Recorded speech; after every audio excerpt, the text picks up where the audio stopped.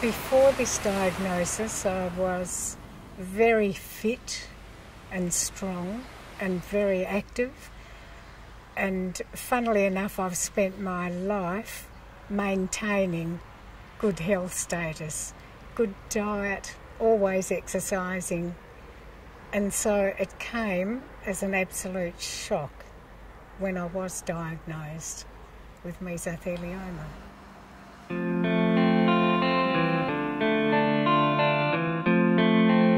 Mesothelioma is caused by asbestos fibres, and in my case it's quite a rare form of I've got peritoneal mesothelioma, which involves my entire abdomen having tumours throughout. In my mind, it was almost like a betrayal. People were happy to make thousands of us sick in order to earn extra dollars, and so that is a huge thing to have to come to terms with. The surgery was an 11-hour operation, and a team of doctors do this operation called a peritonectomy, and they remove many organs and as much of the tumour process as possible. They removed my appendix, spleen, gallbladder, ovaries and tubes. They removed a tumour from my diaphragm, 2 sections of bowel. They stripped my peritoneum, and I had an ileostomy bag.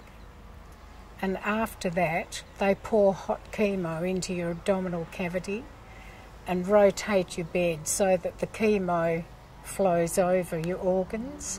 And then after that was a period of 2.5 months in St George's Hospital in Sydney to recover from the operation. It was horrendous.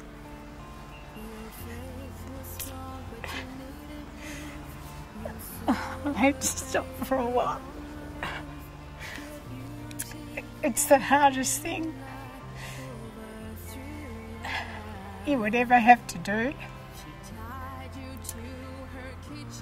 And it's just a huge amount of pain, and I think you survive on your will alone.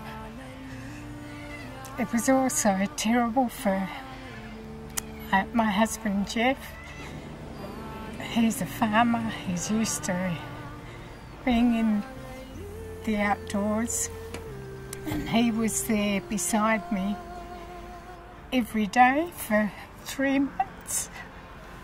Getting up each morning and going, because I used to be there most of the day, getting up each morning just didn't know whether she was going to be with us or not, because she was running a fairly fine line at that stage, and watching her in just the most horrific pain, even though she was on painkillers. But at that point I was unaware of palliative care. In between doctor's visits, I was really feeling alone and wondering what would happen next.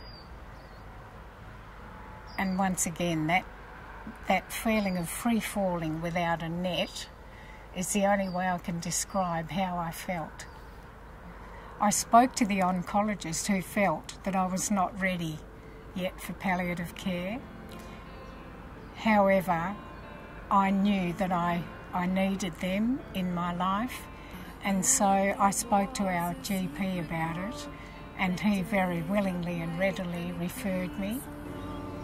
From my experience, I believe the moment a person is diagnosed with a life-threatening illness, that would be the ideal time to link them to palliative care.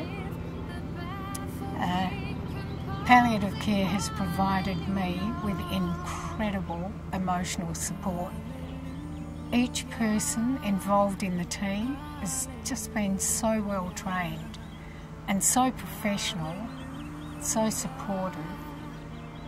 I'm amazed at the difference it's made in my life. There seems to be an attitude in the medical profession that people don't need to be referred to palliative care until the last months or weeks of their life, but that's definitely not the case, speaking from my experience. Definitely not. It's a frightening, lonely place to be, and all of a sudden with palliative care around me, I feel secure and safe, and I fully understand that they will be supporting me through this last period of my life. They're constantly assessing my progress, so they can see with each slight downturn, they address that instantly. And my pain control is now wonderful. I'm getting the emotional support. I've actually used pastoral care, the social worker, the dietitian and the nurses, and we need all of that to support us. Just to be able to still be engaged in life. I appreciate nature, just to be doing the simple, pleasant things that I enjoy doing on a daily basis. Gardening, walking, swimming, just the little gentle, pleasant things, but most of all being with family and friends. Palliative care is everyone's business. We all need to know about it. From one day to the next, we don't know whether we will be the next person being diagnosed with a life-threatening illness. And so if we all know about it, then we're all aware and able to take the steps to enjoy the benefits of it.